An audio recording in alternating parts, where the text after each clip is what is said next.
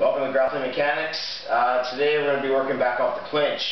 It's real common when you guys are fighting and off against a cage or ropes, the opponent off the ropes or the cage is trying to grab your wrist. She's going to try to hand fight you a little bit.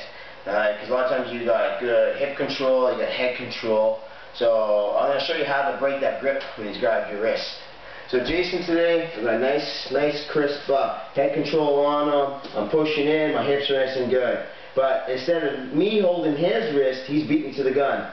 Okay? He decided not to punch, and already knows I'm in a better position, so he's grabbed my wrist. So this is making my life real hard here. So what I'm going to do is I'm going to break it.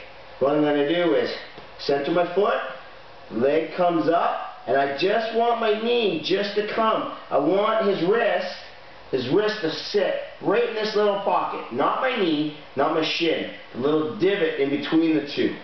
So I'm right here, and then knee comes up, and I push forward, slamming my foot to the ground. Now, as I was saying, your toes, they point down, just like you're going to try to do it in the Muay Thai block, and you're going to slam your foot straight down.